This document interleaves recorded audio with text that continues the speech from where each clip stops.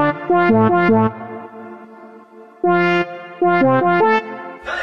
bring your vibe over here, here, here, and throw it up in the air, air, air.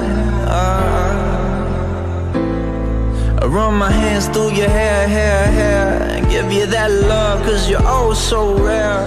You look better over here than you do over there. What up, YouTube? I am currently in the city of Boston, and I have two goals for today. Goal number one is to make a couple cool photos, potentially taking advantage of the last couple days of fall. I noticed on the way in that there's still a bunch of fall leaves actually down here in the city.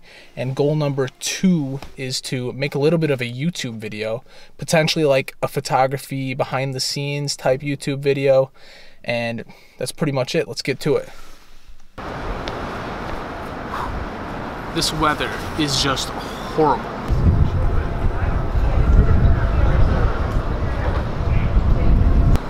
If you follow me on Instagram, you'll know that the majority of my photography is all landscape and nature type stuff, so I'm a little bit out of my element here, but we're figuring it out.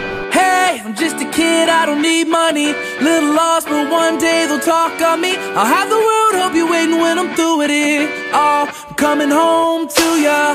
Hey, we're just kids, don't it feel lovely? We sip rum and write songs till we feel funny. Outside till sunrise, we ain't finished. Oh, I'm coming home to ya. Alright, I just got back to my apartment and I edited together all the footage you just saw, and I also edited together some of the photos that I took today down in the city. So we left the apartment this morning with two goals. The first of those goals was to get a couple of cool photos of the city, and the second goal was to make some sort of YouTube video. Let's talk about the photos first. So as you saw from some of the footage earlier, I was hanging out around by the old State House down in Boston, which is, I believe it's the oldest building in Boston. It's definitely one of the oldest in the United States, but I was really trying to focus in on getting a photo or photos of the old State House because it's kind of like an iconic Boston building. So when I got to the old State House, my natural instinct was to throw in my wide angle lens, get up real close to the building, and do some close-up architecture shots. But I quickly realized that because there were about 1 million people there, it was almost impossible to get any sort of cool shot up close to the building.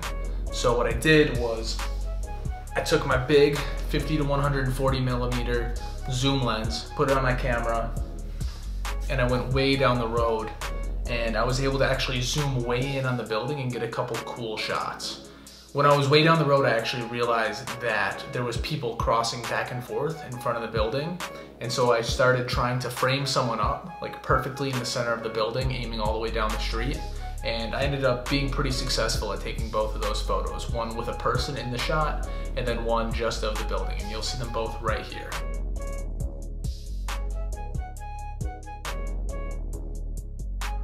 So you should be able to tell both by how I framed up the shot, but also how I edited the photos, that I was really just trying to emphasize the old State House in the frame. You can see that when I was taking the photos, actually, there was this really warm sunlight coming through and reflecting off the buildings in the background that was allowing me to really emphasize the presence of the old State House in the center of the photo. And I also, during the edit process, was able to decrease the saturation on all of the blues and all the different objects in the frame to really, really emphasize the old State House in the center of the picture. So as I mentioned before, I left the house this morning with two goals. The second one was to make some sort of YouTube video, and I think that so far I've been pretty successful at doing that. That first 2-minute cinematic sequence video that I made was actually really fun to make. I intended to have way more talking scenes in there, like explaining exactly how I was taking the photo, how I was framing it up and everything. But being in the city with people just walking all over the place and just trying to stay out of people's way for the most part, it was really difficult to do that. It'll probably be easier to do that next time I make one of these videos if it's like somewhere in the woods or on a mountain or something like that. So I want to start making more photography related videos, whether that be camera tutorials, composition tips, editing tips, whatever. I think that there's a lot of stuff that I've learned over the past 4 or 5 years of doing this that would really benefit other photographers who might just be starting and doing this. There's a ton of stuff that took me years to learn that I think that I could easily teach to people in just quick videos that would really help them with their photography moving forward. But not only that, in addition to that, there's a ton of crazy stuff going on in my life right now. I'm moving all over the place for work, I'm traveling a lot, and frankly, I just want to record it and make videos about it because that's one of the things that I've found that I'm really passionate about. So if you thought that this video was fun to watch or useful or whatever, please give me a thumbs up. Hit subscribe to the channel if you want to see what I have coming in the future, and let me know in the comments below if there's anything that you want to learn about or you want to see, and I'll get to it as soon as I can. Thank you. So bring your vibe over here, here, here, and throw it up in the air, air, air. I run my hands through your hair.